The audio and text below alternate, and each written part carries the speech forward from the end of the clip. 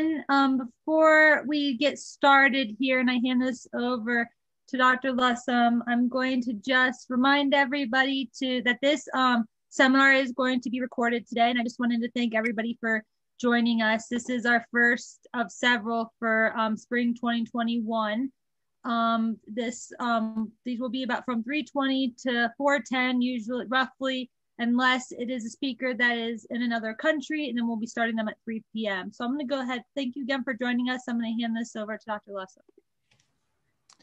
Yeah, welcome everyone. First of all, I would like to thank you for joining. It is quite a lot of people that signed up. I'm really impressed by the number of people coming.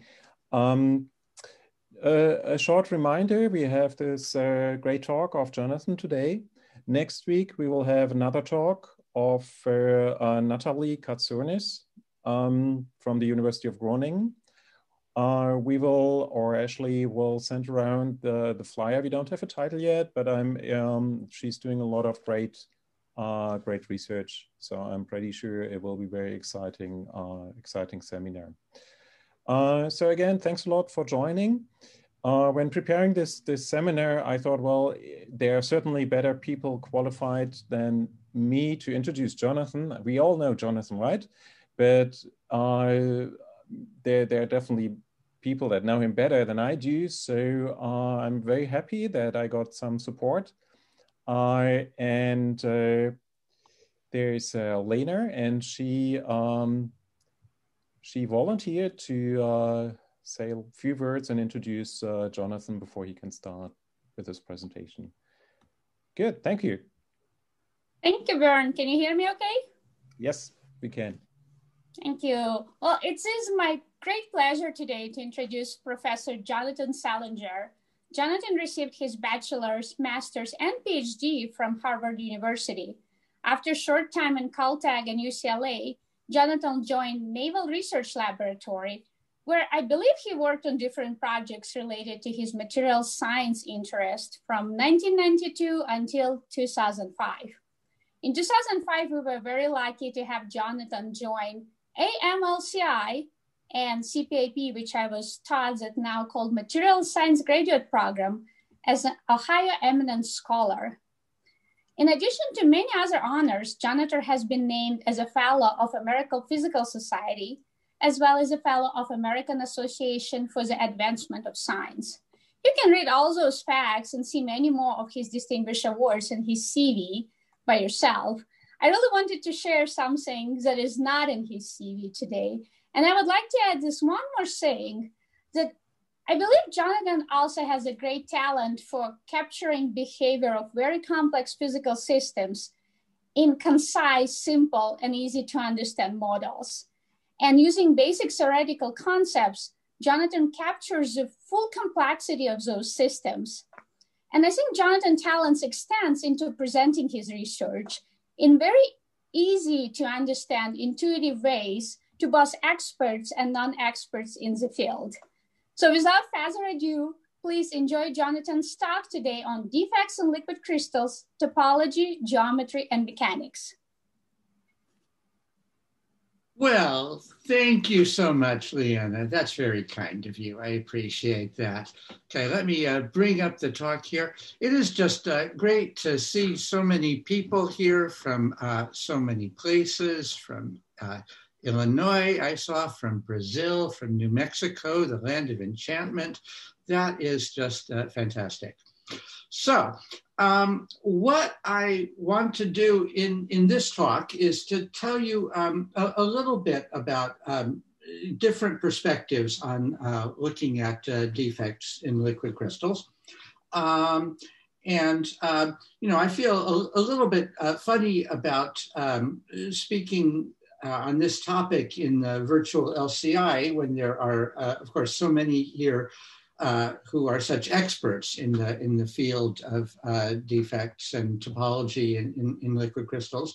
But maybe I can just, you know, add in my own perspective and see if anybody, you know, can complement that. Okay, so this is work now with collaborators, with Robin, with my former student, Xingzhou Tang, and my current student, Cheng Long. All right, so how do I get started here? A lot of this work in the area of defects in liquid crystals is motivated by recent research on active pneumatic phases. So let me just take a couple of minutes to give a quick intro to this field of active liquid crystals. So this is a field that comes out of, well, trying to make physical models of animal behavior. And so we have lots of examples like flocks of birds or schools of fish where animals have some short range interaction with their neighbors and they're all moving together and they start to form some ordered structures like this, and not just static ordered structures, but ordered structures that are actually moving, continue moving. Similar things are seen with swarms of bacteria, growth of epithelial tissue, self-propelled colloidal particles. All right, so here in LCI, Oleg's lab is doing quite a lot in this area. So one thing to point out here is that these active materials often have pneumatic liquid crystalline order. Here is an example from experiments of Zvonimir Dojic's work at Brandeis and UCSB. So this is a two-dimensional example of an active pneumatic phase based on microtubules. And what you can see here is that the material keeps moving. It has a tendency to extend along the local director. And that leads to the formation of defects. You can see the formation here is a -half disclination. Here is a +half disclination. These disclinations keep on moving. They keep forming and annihilating each other. And similar things have now been done in his lab for three-dimensional liquid crystals. And so, whoops, how do I get this movie to go? In three-dimensional liquid crystals, yeah, it's not playing the movie. Come on. Well, forget the movie. In three-dimensional liquid crystals, they see similar kinds of things with disclination lines. That is, the lines are constantly in motion. The lines are moving around, forming, reforming all the time. And so that has led to quite a lot of recent interest in the there it goes. In the properties of disclinations in liquid crystals. And so, let's see, now that I started the movie, can I stop the movie? Come on, there it goes. So, you know, I mean, there's, for those of us in the field of conventional liquid crystals, right, we've been concerned about topological defects for a long time. But with the advent of research on active liquid crystals, there's really been a renaissance of interest in disclinations because they are so common and they are such a prominent feature of the properties of active pneumatics. And so that's what I want to discuss here. And I want to convince you of the idea that there's more to topological defects than just topology, right? That there's this whole range of properties to study, including geometry, including energy and forces, and leading into dynamics. Okay? So I'm going to begin in 2 dimensions. And so the first half of this presentation will be in 2 dimensions and then go on to 3D. So in 2 dimensions, we know that disclinations can have structures like this. Right? And a typical way to characterize the structure is by drawing a Berger's circuit like this about the center of a disclination, and then seeing how many times the director rotates as we move around this loop. Okay, so here in this example, as we move around the loop, the director rotates through a full circle. In this example, as we move around the loop, the director rotates through a half circle. And so based on that, people define a topological charge to be 1/2 pi times this integrated angle through which the director rotates. And in a two-dimensional nematic phase, the possible topological charges would be any integer or half integer. So plus or minus half, plus or minus 1, etc. Okay, now here's the thing about this description. This topological charge is a scalar quantity, but the defects don't look like scalars. They look like objects that have some kind of an orientation, right? So here are some examples of that, right? Here is, for example, a -1 defect. It looks like some fourfold symmetric object. It's pointing in 4 directions, right? The -1/2 defect looks like it's a triad pointing in 3 directions. The +1/2, as if it's pointing in 1 direction. The +1 is a special case. That looks kind of like a scalar, but nothing else looks like a scalar. And of course, we in liquid crystal science, ought to be the most sensitive of anyone to the orientation of objects. And so you might ask, is there anything to say about the orientation of defects apart from the scalar property of the topological charge?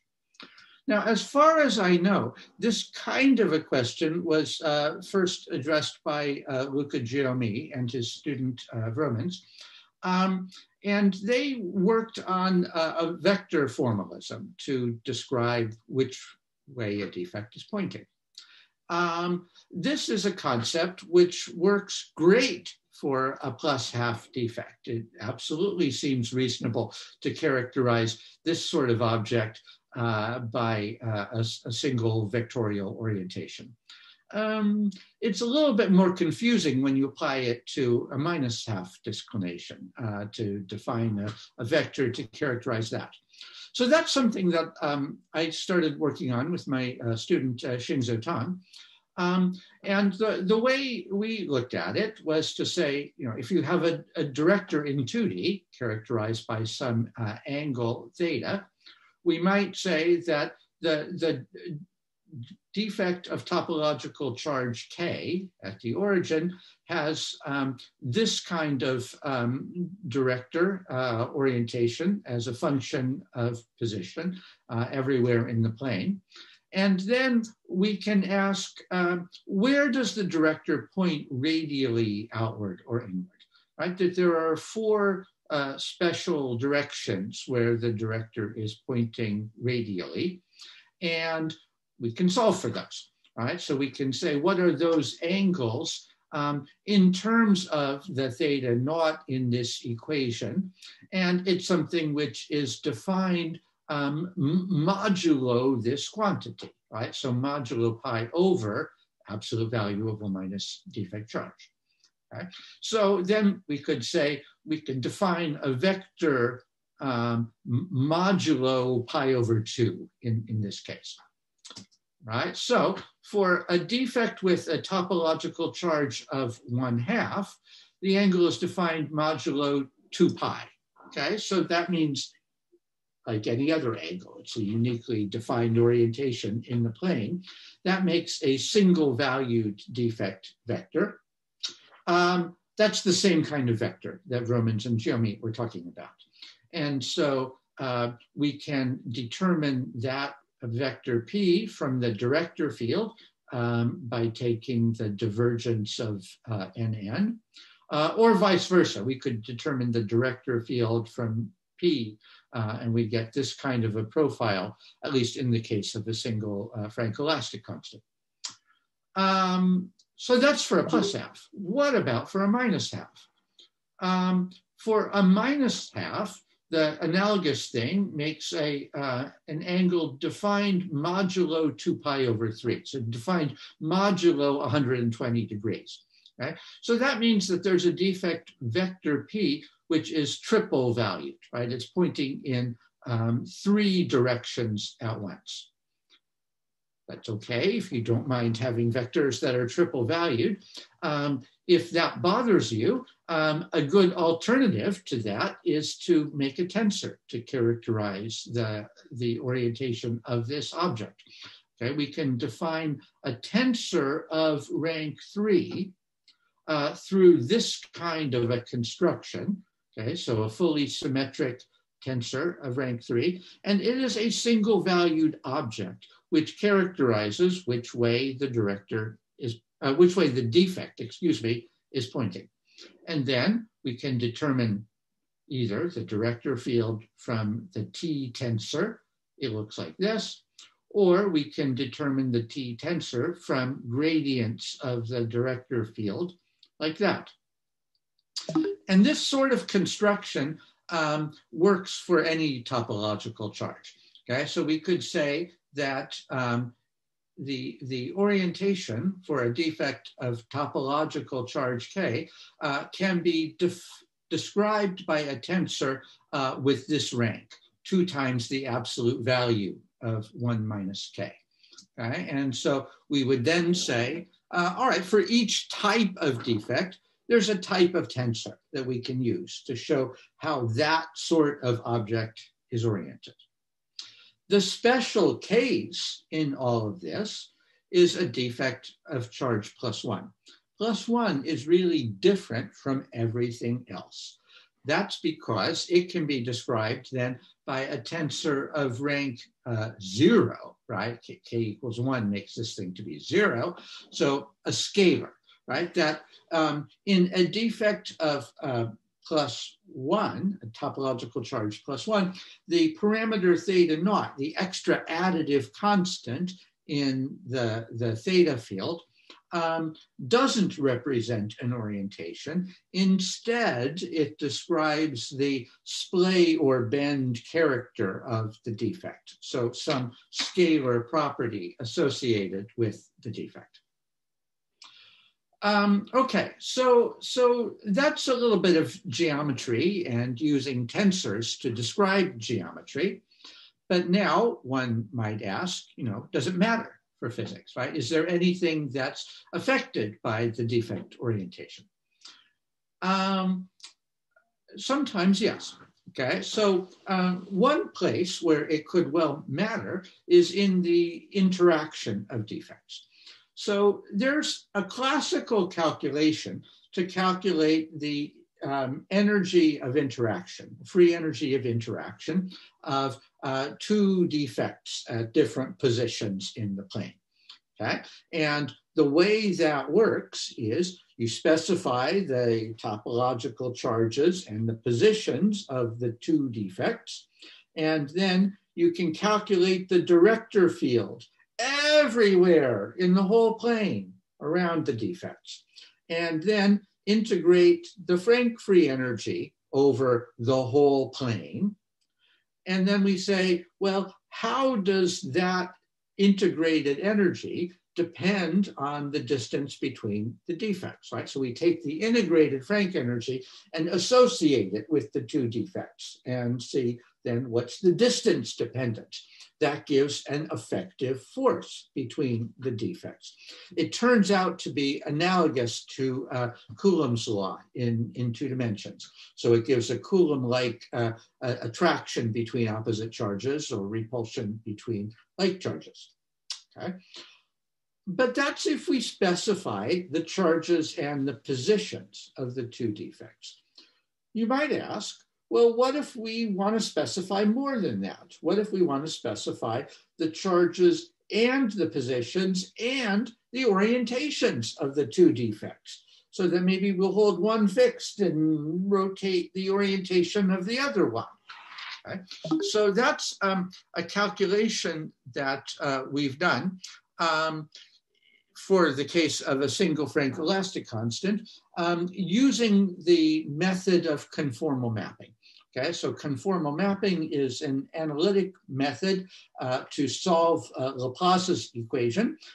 In this case, it is solving Laplace's equation for the director field in the two-dimensional plane everywhere outside of the defect cores. Okay, so here's a core around one defect, here's a core around another defect.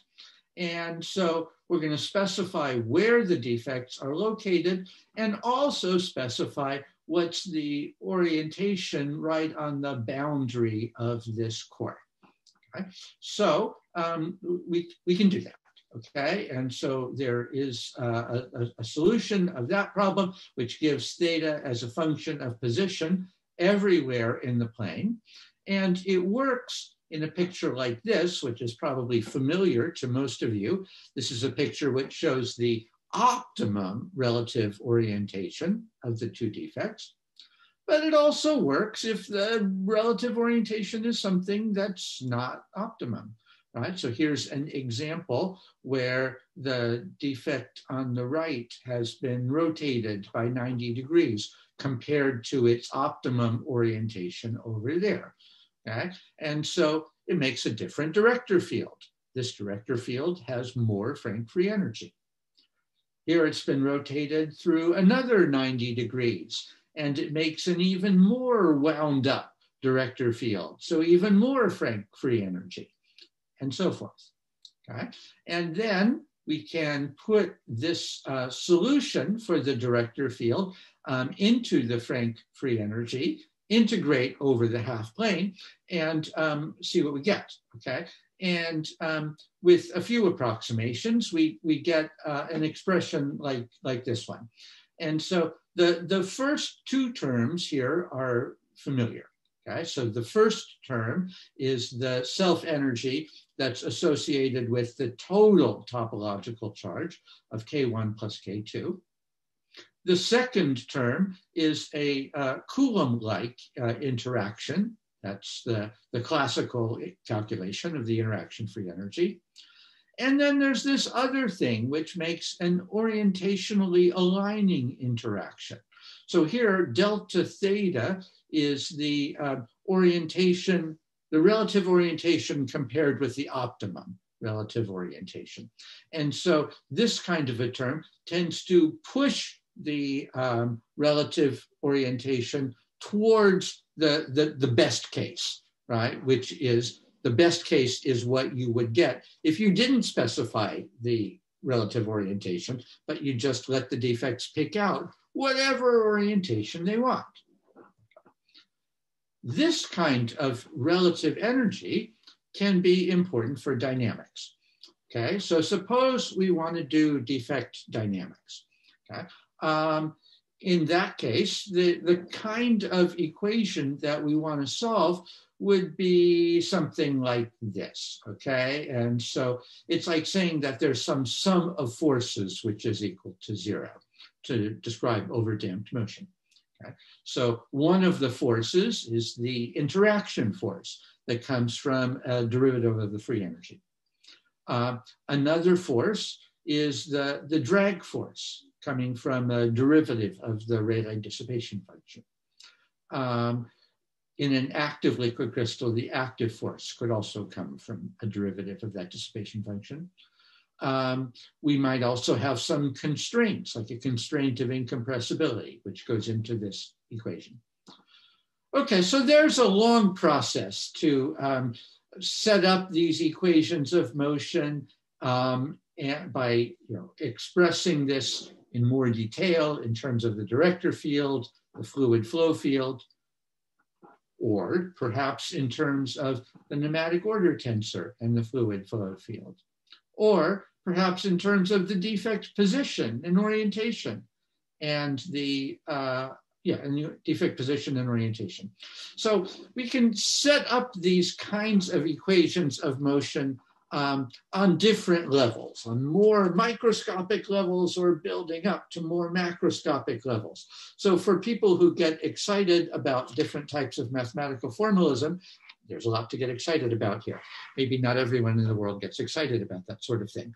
So in case you don't, I'll skip ahead to some results.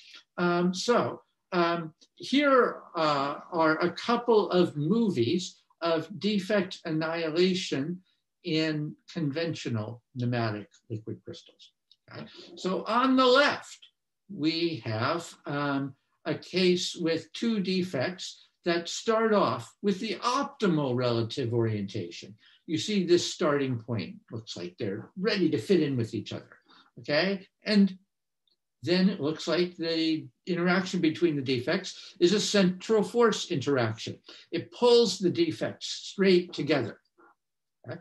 By comparison, on the right is an example of two defects that start off at some non-optimal relative orientation, right? They start off with one of these solutions where we've intentionally messed up the relative orientation. And in that case, the interaction between the defects is not a central force interaction. And so it leads to some curved trajectories that can be seen here as the defects move together. And so, there are curved trajectories that are seen in experiments on defect annihilation. So something like this could well be involved there. So these are experiments, these are simulations done by my former student, Xingzhou Tang. Here's another example he would want me to show in an active nematic liquid crystal. What you can see here is the director field on the top and the velocity field on the bottom. And the important thing to notice there is that this property of defect orientation is even more important in active liquid crystals than it is in conventional liquid crystals. In conventional liquid crystals, it is sometimes important because if the relative orientation of the defects is not the optimal one, then it changes around the result. Okay? But in active liquid crystals, this defect orientation is always of paramount importance because it indicates which direction these +half defects will move as they spontaneously self-propel. And this is indeed seen in many, many experiments in Oleg's lab and elsewhere. Okay, this is one example in an active liquid crystal. Here is another example. Can I make it go? Come on. Okay, here's another example where the defect pushes up against a wall. And when it hits the wall, it doesn't know which way to go. But eventually, if it pushes hard enough, it spontaneously breaks the symmetry and says, oh, I'll go this way, the boundary, and goes back and forth that way. So that would be a defect pushing up against a wall that can break symmetry if it pushes hard enough. All right, that was my story in 2 dimensions. Okay, that was so much fun in 2 dimensions. Let's do it again in 3 dimensions. Okay, what can we say about defects in 3 dimensions? Okay, well, we know that any picture in 2 dimensions can just be extended uniformly into the 3rd dimension. Okay, so if we have a picture like this one on the top, for example, which shows a defect of topological charge 1/2, we would naively expect that it can just be extended to make a defect line of charge +1/2, extending directly out of the screen. And then we would say, oh, for a defect of -1/2, we'll just extend that to make a line of charge -1/2. Actually, that naive thing is not quite right. The story in 3 dimensions is actually considerably more complicated than the story in 2 dimensions. And that is because with the possibility of rotating the director field in 3D, you can continuously transform any half-charge defect into any other half-charge defect. Let's watch a movie of that, maybe. Haha, here it goes. Okay, so here you could see a defect that used to be a charge half, and then it rotated and it made a charge minus half, and then it rotated again and made a charge half again, okay? And then any integer charge defect can be continuously transformed into no defect at all through escape into the third dimension, which looks kind of like this. If I can make it go, here it goes. Ah, it escaped. Nope, now it's back in the plane and it's -1.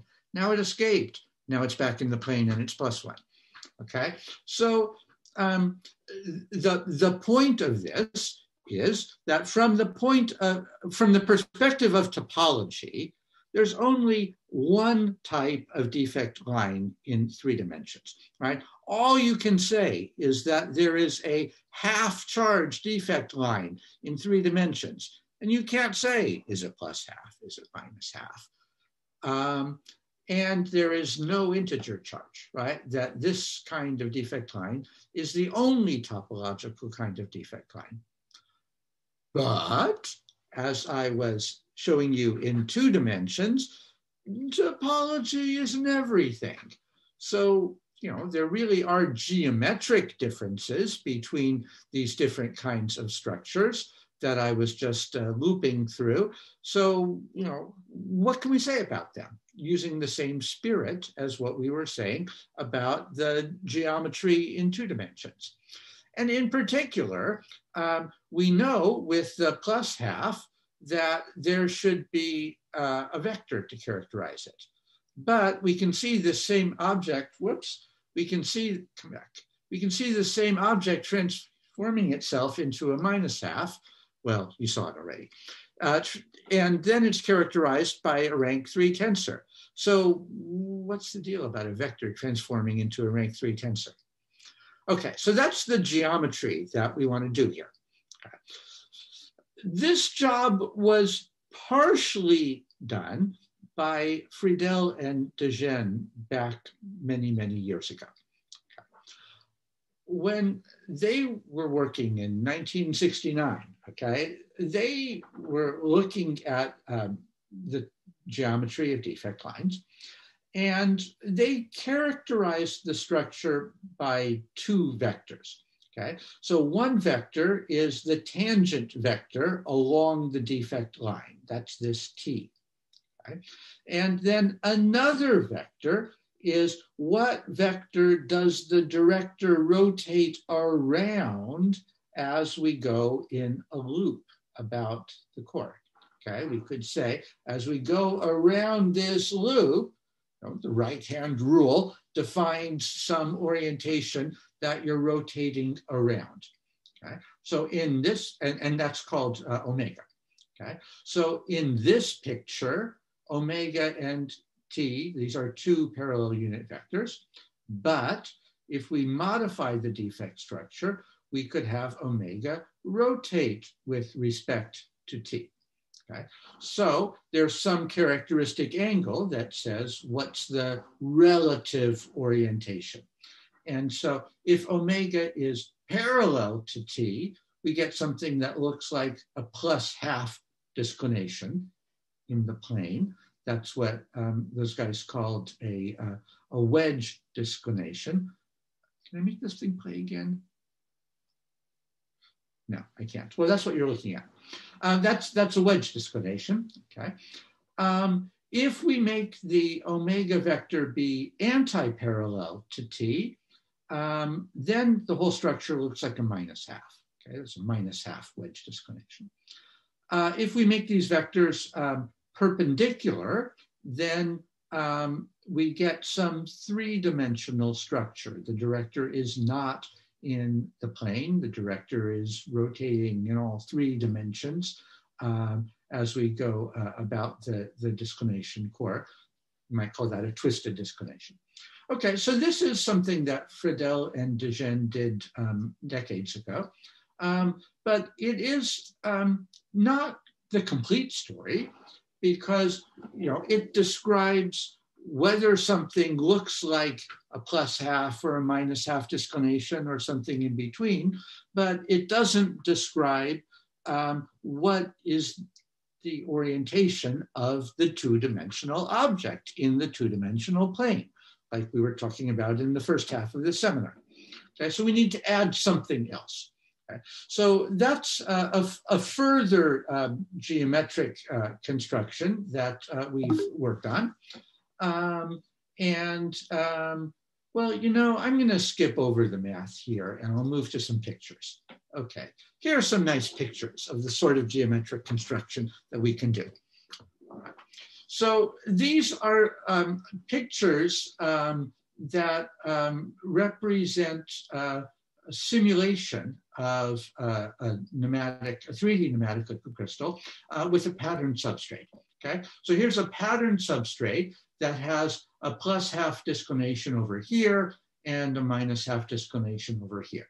Okay, so the director field in the substrate is fixed, but then the director field in 3 dimensions can change. It can adapt to the 2-dimensional boundary condition.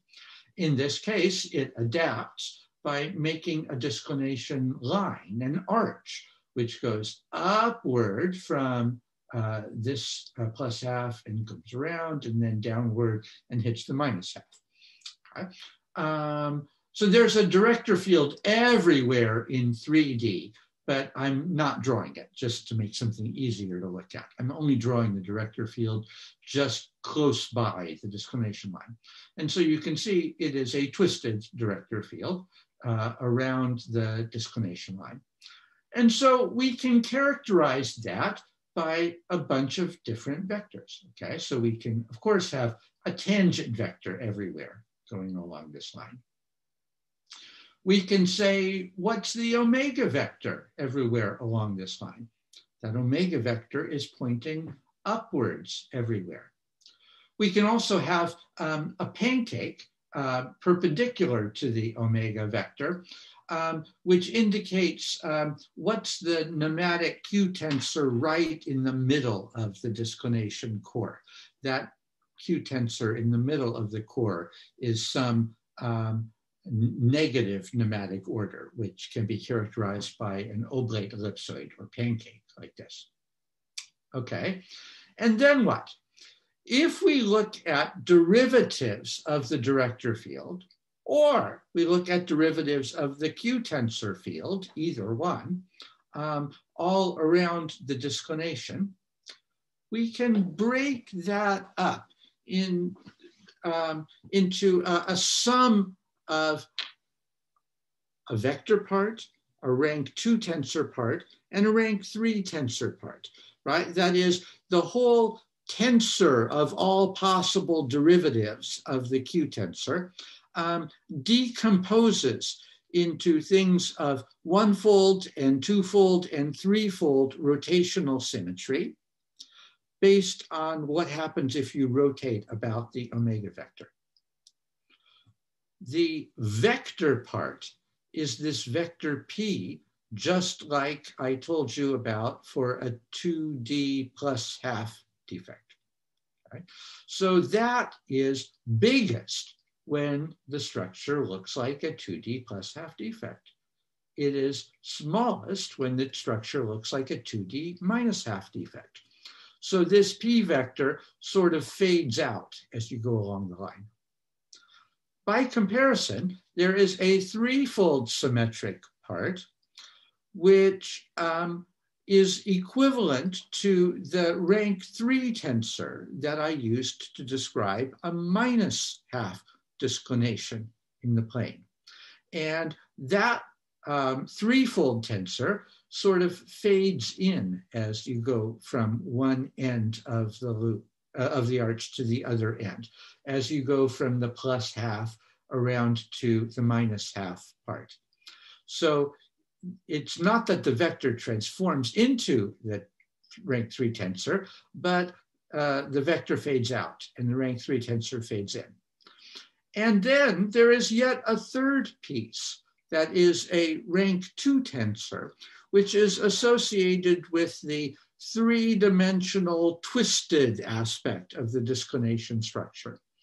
And that is maximum right in the middle. And it's 0 for the two-dimensional cases. So it fades in and then it fades out again. Okay.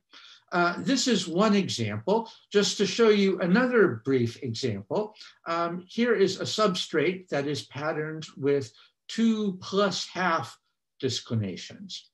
And then we do a simulation of what's the 3D director field in the middle of the cell. And under some circumstances, if we make homeotropic alignment on a substrate on the top somewhere, we can get a line that connects this +½ to this +½ And it's a line that has this funny structure where it starts looking like a +½ and then it makes a twisted disclination, and then it makes a -½ and then it makes a twisted disclination again, and then it makes a +½ again. And we can characterize that by the omega vector, the vector constructed by Dejean and Friedel, which rotates around like this. Or we can characterize it by the P vector and the two tensors I was talking about. The P vector fades out and then it fades in again in the other direction. The rank 2 tensor is maximal here in the twisted places, and the rank 3 tensor is maximal right in the middle, where it identifies the 3 characteristic orientations associated with the -½ structure. Okay, that's geometry. What does it mean for physics? Okay. What can we say about the forces that are pushing disclinations around? Okay. Well, this is an area where we rely on some analogies with dislocations in crystalline solids, which is an area where Robin is really an expert, and she's been pointing out some related work. Okay, so one important thing that she pointed out is the Peach-Kahler force. Okay, so in crystalline solids, people know that whenever you have a dislocation with a certain Burgers vector and a certain tangent vector, and you put the crystal under an external stress, sigma, then the dislocation experiences some force per unit length, which is constructed in this way. And this is actually a really important part of the material science of solid materials. It determines what happens to dislocations in a crystal when you pound on the crystal.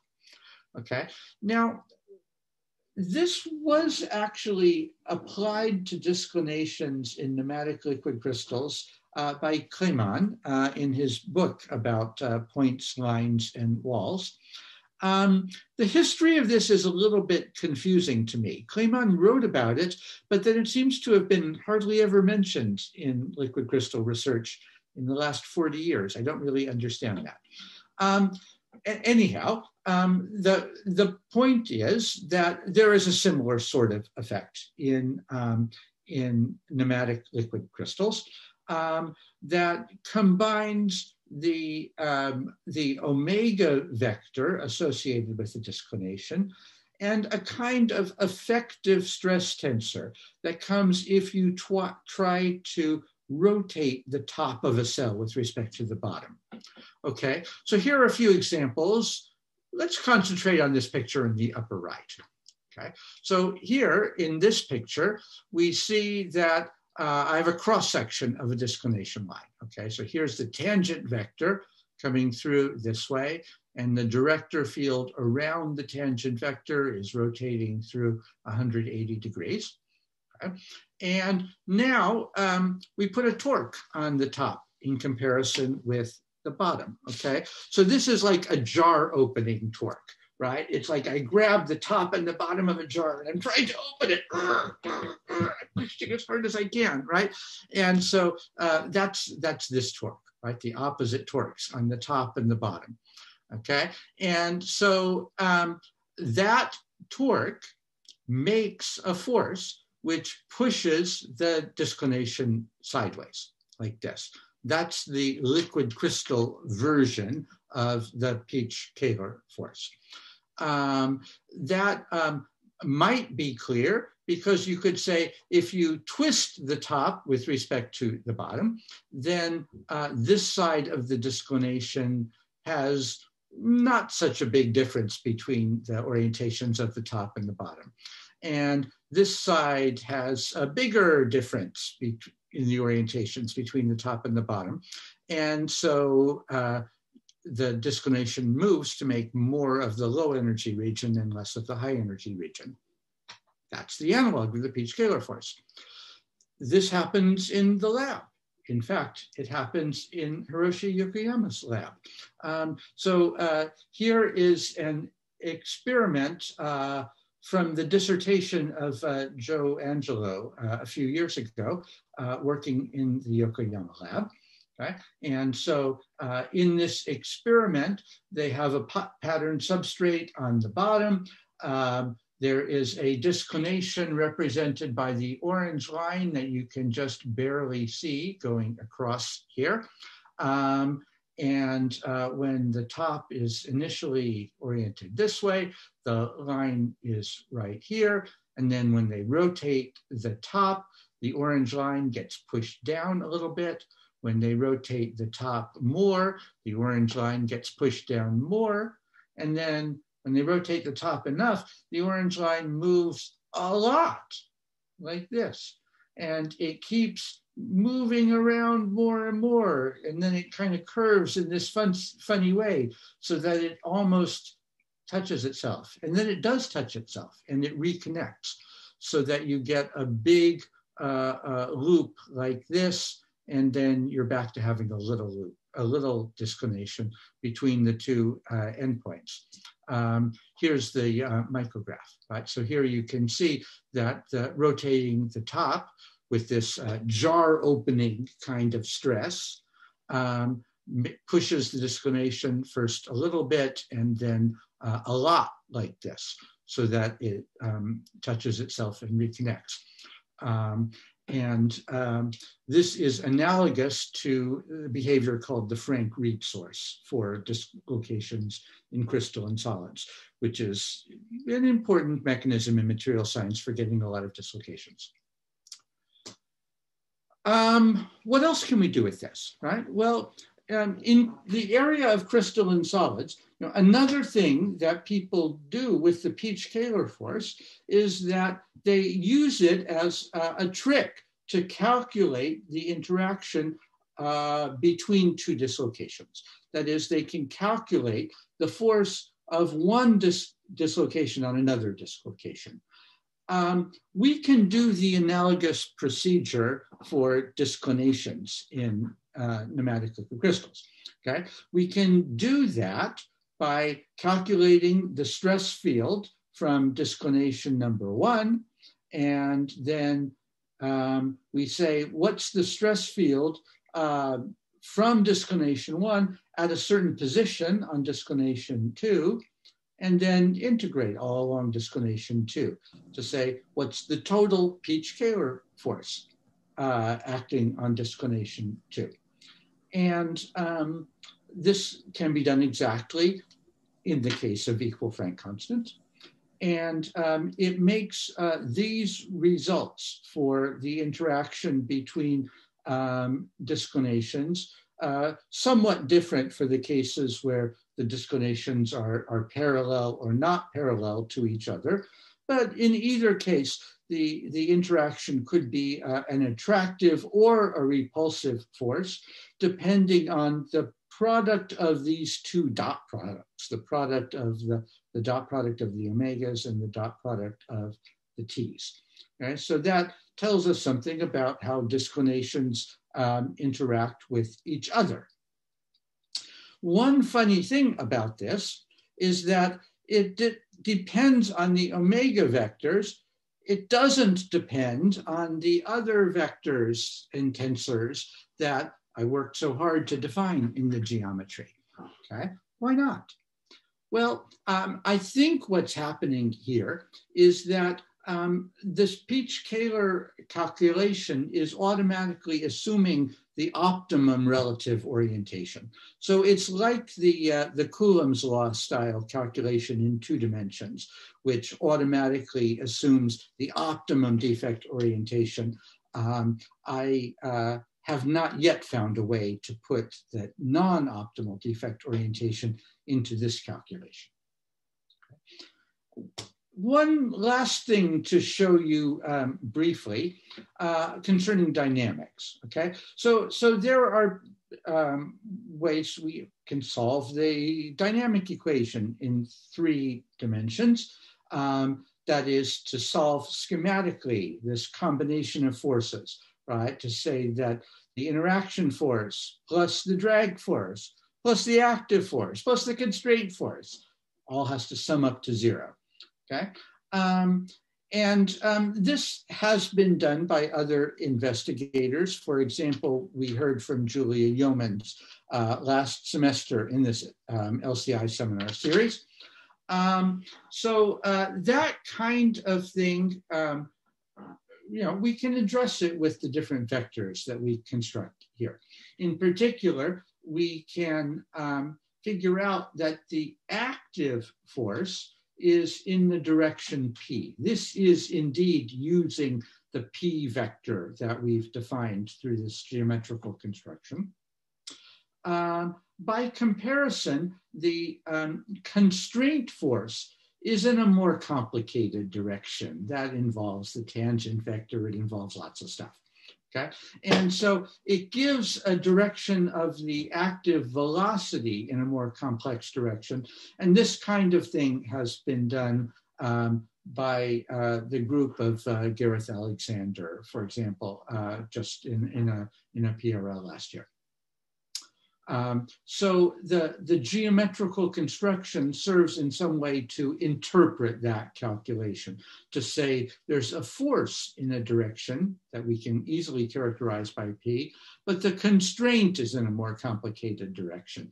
And so that makes velocity that corresponds to what those guys calculate. Okay, I'm running out of time here, so let me just wrap up with the main conclusions of this study, that topological defects are an important phenomenon in conventional liquid crystals, and they're especially important and especially common in active liquid crystals. And then that there's a lot more to topological defects than topology, right? That we need this full combination of topology, geometry, energy and forces, and dynamics. And then just to acknowledge once again my collaborators, Robin Selinger, former student Xingzhou Tang, who's now a postdoc with Juan de Pablo at the University of Chicago, and my current student, Cheng Long, and with funding from NSF. So I thank all of them and thank all of you. Well, thanks a lot, Jonathan, for this great and interesting talk. And I'm pretty sure there are a few questions remarked from the audience.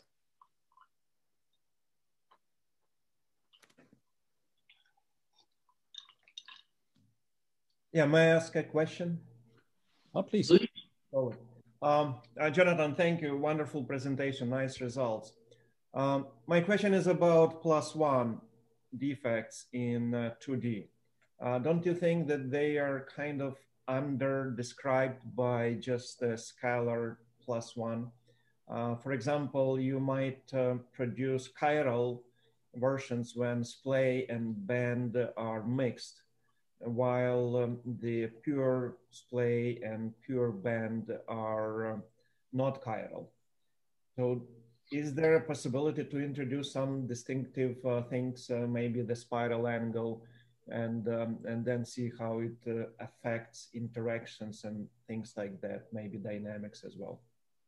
For +1. I would say they can be described by more than one scalar, but only by scalars, right? That they don't have an orientation in the plane, but they can have more than one scalar property. Okay, so one scalar property is just the single number plus one. Okay, but then another scalar property has to do with what's the orientation of the director field around them with respect to the radial vector, say. And so, you could say, what are the sines and cosines of that angle? Okay? And so that would make a property, a different scalar that characterizes the sort of thing that you're looking for, right? Or a pseudo-scalar to characterize the chiral aspect of that. So that, under a reflection, it would transform into the negative of itself. So yeah, I think you're right that the number plus one is not enough, but that the extra that's needed is scalar rather than vector or tensor. Thank you. Mm-hmm. Are there any other questions? Maybe from the students as well. Maybe the alumni just want to have a reunion here. Maybe they chatted all the time in the background. I do have a question. Please. So it's probably silly, but on a slide where you have 2 defect annihilations in 2D, we're all used to the orientation of the ones that was on the left, I guess the classical orientation of 2 defects when they just come together. I don't know if you want to try to skip to that slide or not. Oh, yes, of course. Let me go back to that. I can for sure do that. I don't know how easy it is. Yeah. No problem. This slide, yes. Please go ahead. No, we're still seeing you instead of the slide. Oh, you are? Oh, that's funny. You have to start okay, let's try again. There's still a few bugs in the system. Here we are. Yeah, perfect. So my assumption on the left is that that's probably energetically the best configurations for 2 half defects to be in, and they just annihilate along that straight line. What I found interesting is that on the right, each of the defects rotates slightly, and then they annihilate, but they're not annihilating on the same line as the defects on the left. So they're not going, I guess, the direction of annihilation is not perpendicular to the pneumatic orientation. Is that more preferred way? Do you understand why there's a difference? Since defects already rotated, you would think that they will rotate in the best orientation. Yeah, so maybe I really want to pause this movie, but now I'm going out of the show. Let me see if I can do it in the non-slideshow mode. Okay, if I share it like this. Okay. So you see it now, right? So can I pause? Okay. You see the paused picture, right? Okay, good. What I would say is, in the early stages in the simulation on the right, the defects were both translating and rotating. Right? And so those 2 things happened together, and then by the time the defects reach this state, they have achieved the optimum relative orientation, right? That this picture is the optimum relative orientation for these 2 positions. And I guess you could say that by saying that the director is roughly constant all along the line connecting the defects, which is true also in this case, right? That there's not extra unnecessary director rotation. Okay? And so I would say, in the beginning, they both translate and rotate, in a way that rapidly gets rid of this, excess rotation, and then the annihilation process proceeds pretty much straight, right? That after they get to that point, then they can go straight together. And so, the movie starting here up until the annihilation, that's like the classical movie, right? That is like the movie over on the left side, except that, the whole picture has been turned on its side. So you have to look at it like this. That makes sense. Great. Thank you. Can I ask you a question? Please. I like the talk. You talk with simple words, but it's a lot beneath them. Okay, so my question is actually it's two questions. One question: when you have, for example, plus 1/2, you have this phase phi naught in 1/2, which shows the orientation of radial director. What is the difference for phi naught for plus 1/2 and plus 1? This is the first question. And okay, so. Yeah, that's a really interesting question. For anything other than plus 1, if you add this theta naught, that gives you a rotated version of the same structure. Yeah. With plus 1, and uniquely plus 1, it doesn't give you a rotated version of the same structure. It gives you a different structure. But the structure is isotropic. Right? And so that is a special case. And so that is like making this extra scalar property that Oleg was asking about. Yeah, and second question, with this movie, it looks like you have this plus 1/2 and minus 1/2 defect. It means that outside of this area, you should have a homogeneous director orientation. And it means that, I don't know what kind of boundary conditions did you use, but in general, the orientation outside somehow also should affect behavior of your defects.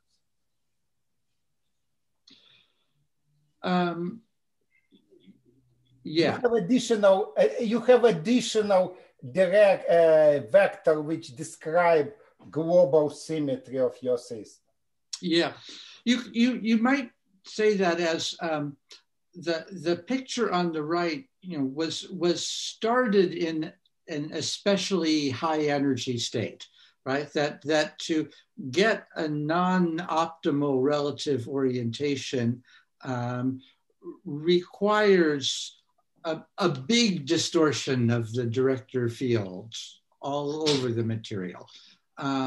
And so the case on the right began in a high energy state. And so it's rapidly dissipating that energy as it goes into this favorable relative orientation. Yes, but you see, if you look, for example, on the left side, left picture, this internal structure is optimal. But in general, you can say, okay, what is the director outside of your picture? It looks like the most favorable is if the director is horizontal outside of this region.